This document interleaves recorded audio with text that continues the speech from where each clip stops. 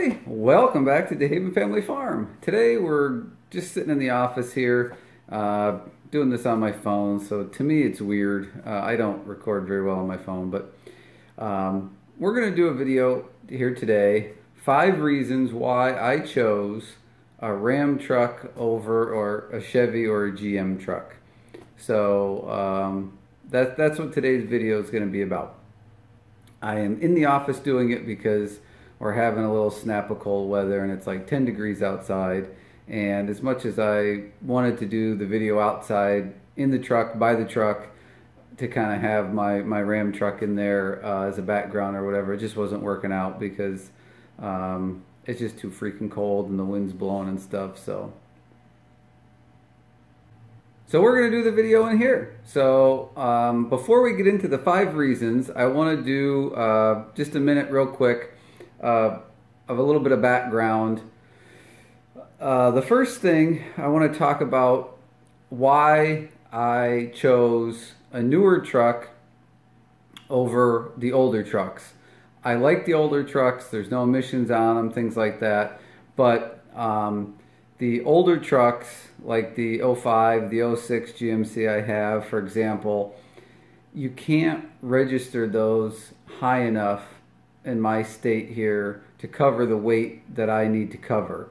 So, you know, for example, that's why I bought this Ram truck that I bought now. Was the 4500 dump truck I had before, a Chevy 4500. I could not register that in combination any more than 26,000 pounds because that's what the manufacturer set and that's what Pennsylvania goes by. So I was stuck, and a lot of the older trucks are like that. Some of the 3500s were like 23.5 or something like that. I'm trying to remember now. So the older trucks really, unfortunately, don't do me any good. Yes, I do agree that they could probably safely tow more weight than what they were originally rated for, but when I go to register the truck, like when I did this Ram truck, I had to take a page off the Ram website. There's a towing guide that specifically listed the configuration of truck that I had, and I had to give a copy of that when I submitted the registration to prove that the truck can do what I'm registering it for. So I can't do that on an older truck. So again, that's why I had to go with the newer truck, just to clear that up. Also, I know there's Ford guys out there, and I don't have anything against Ford trucks. In the past, I never really cared for the stylings of the Fords, you know, going back to the 80s and the 90s. So, you know, it's kind of like tractors, really. Like when you're younger, you kind of get hooked on certain brands or whatever, and you tend to stick with those brands. And that's kind of what happened with me. You know, Chevy, GM was first, Dodge, Ram trucks kind of was second. And I never really did much with Ford, so that's why I didn't really look at Ford when I bought this Ram truck, is I'm just not used to them. I don't really know anything about them. I do think that the newer Fords, the styling and things on them is really nice. I do like how far Ford has come with those things. So I do like the newer ones, but I kind of just wanted to stick with something that I felt I knew a little bit better. So that's why I didn't go with Ford. So sorry, Ford guys. So let's get into it here. 5 reasons why I chose Ram over GM.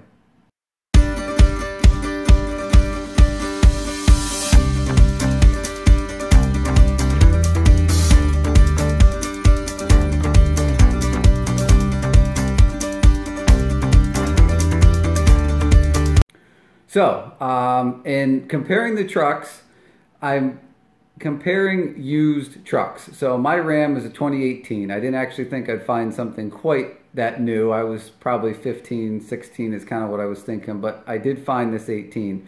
So I'm comparing a 2018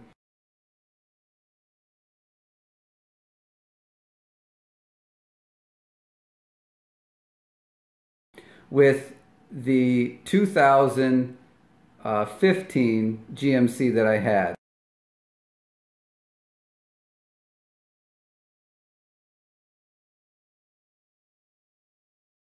So that's kind of what I'm comparing. I'm not comparing you know, the new 2020 with the new 2020. Like we're not comparing that. So all the information I'm giving you today is based on used trucks that are, you know, already a few years old. So we'll start with number 5. We'll go backwards. Number 5, the 5th reason I chose Ram over GM was the availability and pricing of the, well, Ram calls it the tradesman package. GM, I think, calls it work truck, whatever.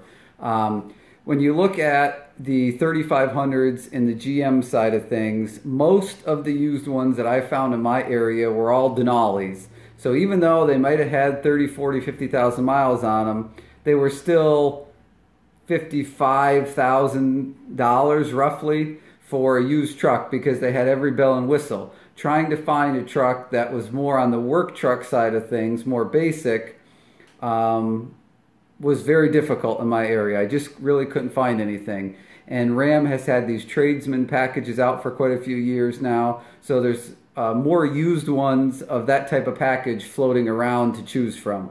So that was number 5. Number 4 reason I chose Ram over GM. It may seem kind of silly. The DEF fill location, the diesel exhaust fluid fill location. On my GM truck that I had, Duramax, it was under the hood. So you kind of, you know, if you had the little 2-gallon or 2.5-gallon jug with the spout, you could kind of stretch up over the fender and reach up there and do it without too much of an issue. But here's where the issue kind of came into play. If you were on a road trip somewhere, and some of you may know this, you know, the big truck stops for 18-wheelers and things that sell diesel fuel. If you're towing a trailer, like my trailer is a 25-foot deck, and then you still have the tongue on top of that, and I don't know how long that is, but I'm guessing 4 or 5 feet. So I got 30 feet of trailer. You cannot just pull into any gas station with a rig like that and expect to be able to maneuver to the diesel fuel pump. So a lot of times if I'm out doing something, I will go to a truck stop. So the problem is, if you need the diesel exhaust fluid, the DEF, you know, the truck stops are nice. They have a pump there for the diesel and they have a pump there for the exhaust fluid. Well, the problem with GM was, and I think they changed this on 2020, but the older ones, the diesel fuel fill was on the driver's side right there, just like you normally fill a car, but then you had the nozzle there for the exhaust fluid. Well, unless you were positioned perfectly, you couldn't hardly stretch the hose out across the fender, across the motor, everything to reach the fluid, the diesel exhaust fluid fill on the other side. So that was a terrible design. I think Ford and I know Ram had their exhaust fluid fills right next to the diesel fuel fill. So that was really stupid. Drove me nuts. So that was number 4. Number 3 was the headlights. The headlights on my 2015 GMC truck were terrible. They did do an update with them. They put a different bulb in, and from what I understand, the lights were kind of controlled a little bit by the computer, so they reprogrammed the computer to try and boost the wattage, which made them a little brighter. But the problem with the lights were these goofy bulbs, and I don't even know what they're called. These goofy bulbs, they were bright, but then there'd be like on the low beam, like just a line right across the top of the lights that it would go from pretty much bright to just dark. And it made it very difficult to see in front of you. And, you know, the high beams were a little bit better, but they still were. Okay, my phone filled up the memory, so we have to not start over. But so the headlights, we were talking about the headlights. A normal bulb, like some of the older bulbs, GM used to have great headlights, but it was more like a starburst type pattern where it would be brighter in the center and sort of fade out in all different directions. And those were fantastic lights. Like on the, I had a 2010 GMC before I got my 2015, and the lights on that thing were fantastic. But they stink on the 2015s. They were just terrible. And I was afraid to buy aftermarket ones because I had heard some people bad luck with them. Some people it didn't make any difference, and they were really expensive at the time, so I just let it be and dealt with it. But the headlights on the Ram are much better than the ones on my 15 GMC. So that was number 3. Number 2 reason why I chose Ram over GM. The tow packages that Ram offers. The tow package that I got, I think it's called the Max tow package with Ram. It comes with the Isin transmission, because Ram has 2 transmission choices with their Cummins diesel, and GM doesn't. They just have the Allison, which is a good transmission, no complaints. But I got that higher end transmission. The other thing was I was able to get a 410 rear end with Ram, where maybe, I guess, if you ordered it from the factory, but the majority of GMs out there, like my 2015, had a 373 in it. So, yeah, that's a little better for fuel economy if you're on the highway or whatever. I live in the mountains, so I want to be, I don't spend a tremendous amount of time on the highway. I spend more time going up and down the mountains here. Those of you who know, have followed the channel, see the mountains I go up and down here by the house. So I'd rather have that 410 than the 373, and it was much more readily available with the Ram. Again, I don't know that I've ever seen a GM with a 373, and again, maybe you can order it, I don't know. But I wanted the 410, so that was number 2. And the number 1 reason that I chose Ram over GM, I love the Cummins engine, I love Duramax too, but the exhaust brake, that's the actual reason. The exhaust brake is the number 1 reason that I chose Ram over GM. The GM exhaust brake, again, that was in my 2015. Maybe they changed it now for 2020. I don't know. But you turn that switch on for the exhaust brake. Now, I'm used to tractor-trailer type things with the Jake brake, and I did have some tandem axle dump trucks that had an exhaust brake, not the Jake brake, but the exhaust brake in them. So how that would work, you'd flip the switch, and as soon as you took your foot off the fuel pedal, it would automatically kick in and start slowing the truck down. Well, with my GMC truck, you'd hit the switch, exhaust brake comes on, you take your foot off, it does nothing. The way that GM designed those was that the exhaust brake doesn't kick in until you start braking, and then the truck downshifts. And supposedly, while the truck downshifts, the exhaust brake kicks on sort of at the same time or something to help slow you down. I don't know. I don't need the truck shifting down for every little brake application. There's times that you use the exhaust brake, you don't even need to put your foot on the brake, and the transmission never shifts on the Ram.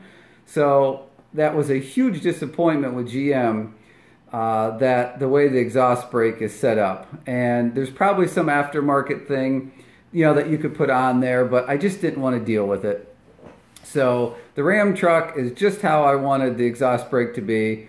I leave the button, it's a switch. I don't think it's a button. I think you push the switch, little light comes on, and it's on all the time. Exhaust brake's on all the time. And anytime I take my foot off, I want to slow down a little bit. As long as there's a little exhaust pressure, it kicks right in. When the RPM drops down to like 1,000 or 1,100, there's really no pressure there, so the exhaust brake doesn't kick in. But going up and down the mountains and doing things, you take your foot off and just, it kicks right in. And there's so many times that you don't have to use the brake, or like with the GM again, the transmission isn't downshifting. To me, it's just more of a normal exhaust brake, what I'm used to with driving, bigger trucks. So those are my 5 reasons why I chose the Ram truck over the GM truck. So any questions, comments, leave them down below. I hope this was somewhat helpful to you guys. Anybody who's looking at used trucks, maybe give you a little bit of comparison on some of the features and options, and give you a little something to think about, something to look at while shopping. So I'm kind of excited to see some of the new GM models. It would probably be 4 or 5 years before I would get one, when some of the new ones turn into used ones and start trickling down as used prices. I'd be looking at them then. So I'm excited to see what they do. I know they've made a few changes on some of the complaints I had, but there was no money in the budget. Probably would have been spending $20,000 more than what I spent on this truck to get a brand new GM. So anyway, that's the end of the video, guys. Hope you enjoyed. Hopefully it was helpful to you. And I'm going to be doing some more towing with the Ram. Got a lot of cool videos coming up, some equipment stuff, some updates on the tractor situation. All of those things will be coming up here pretty soon. So hit that subscribe button. Follow along on my crazy journey here. And, oh, the bell icon and the like button too, please. Little thumbs up button right there. Hit that for me. And I appreciate it. So, yeah, that's all I can say. Thanks for watching. We'll catch you guys on the next video.